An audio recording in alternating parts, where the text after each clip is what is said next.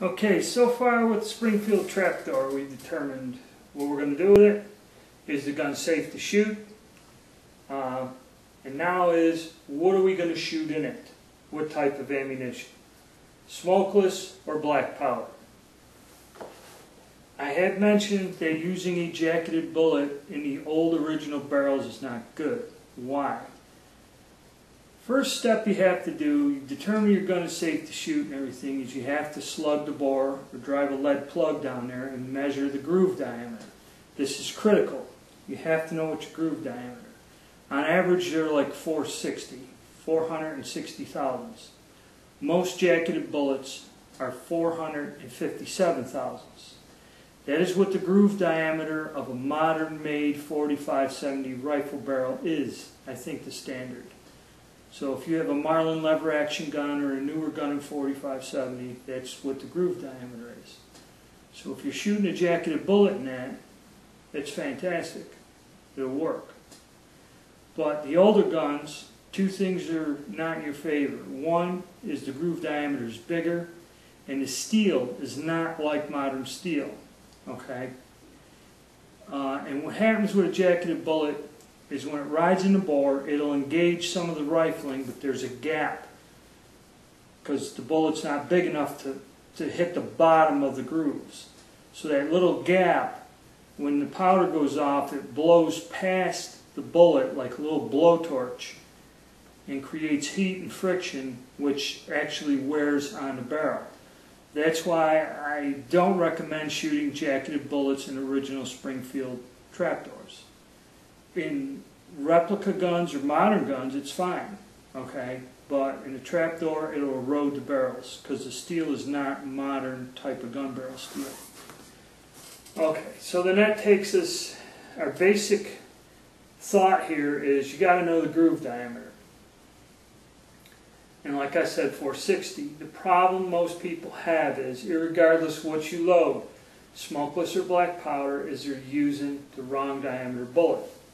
I have some bullet molds here, and we're going to go with expensive and cost savings.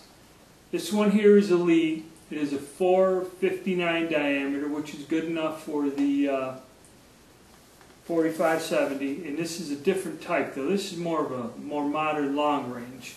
I actually bought this for use in another gun of the same caliber, but it may be used in a 45-70, and I may develop a load for it. Lee also makes an original, which would be the 405 grain bullet hollow base. That's the mold they use there. Now a lot of people use this mold. It is an exact identical copy of what the original bullet was in a proper diameter, sized 459, used with black powder. Okay, so you got that option. Now when you get into some other molds like this one here, this 457 mold by Lee, this is for 45-70, but a more modern one. It does not have the wide grease grooves like for black powder. It's good for smokeless, but it is still too small of a diameter. Okay? Not good for a trapdoor. It's going to cause leading. Okay? And I'll go over how leading goes. Or you can go, I got a video specifically on the Brooks True Bore mold. I had a custom mold made for the 500 grain bullet, which this mold is specifically designed to cast a bullet that replicates the original government thing in the 45-70. Okay? Now, making your choices. Alright, smokeless powder. A lot of people don't like to fool with black powder because it is a little bit more time consuming. There's more involved in reloading it. There's other little tools and things you have to get. But shooting it and cleaning it really isn't a problem. I think the problem is people just don't like taking care of their guns and cleaning them. I see it a lot, all the time. People don't like cleaning the guns and the trouble involved, especially when you have to do it the same day, keep on top of it, and check it. You know, it's kind of a pain, and people don't like doing it. That's why they avoid black powder and corrosive ammo like the plague. Okay? That's the con of black powder. Well, let's take smokeless powder. Alright, assuming we're going to skip the jacketed bullets and go with cast bullets.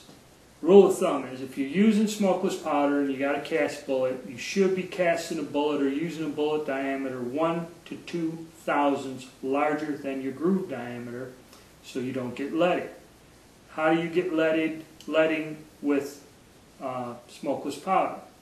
When the bullet diameter is small, smaller than the groove diameter, much like with a jacketed bullet, gas escapes around and blows by.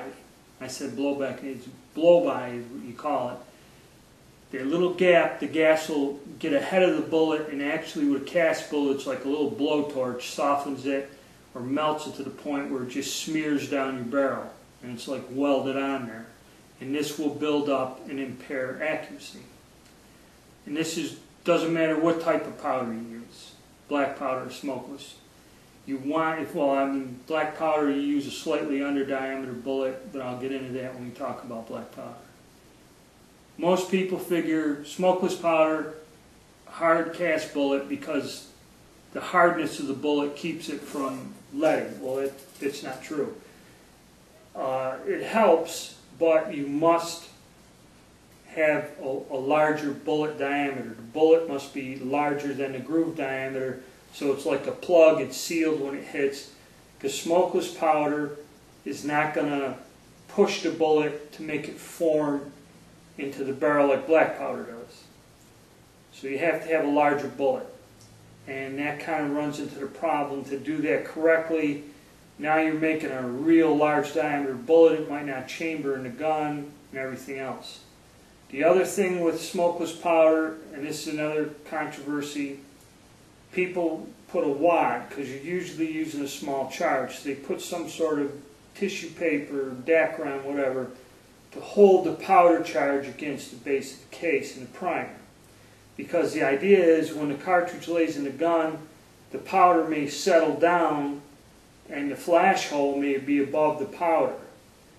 Okay, and when you fire, the spark sets all the powder off in a weird way. It's called detonation.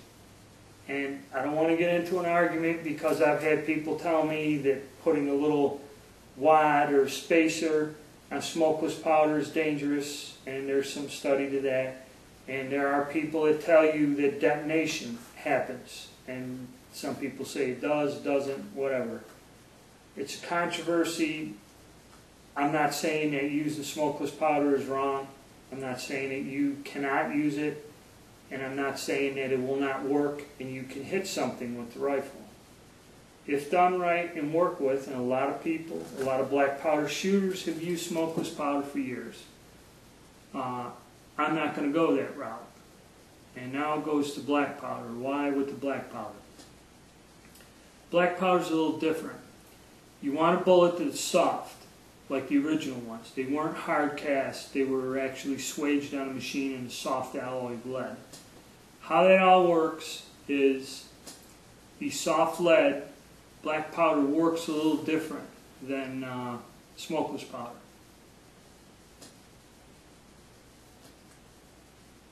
Alright, battery ran out, sorry about that. Okay, so now on the black powder.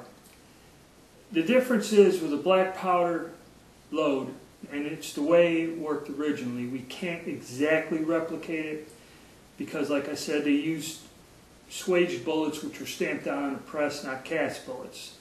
Cast bullets, no matter how good you are at casting, they're not the same thing as swaged bullets. So with the black powder, you want your bullet lubricated with black powder lube, and you want it a couple thousandths smaller than the groove diameter.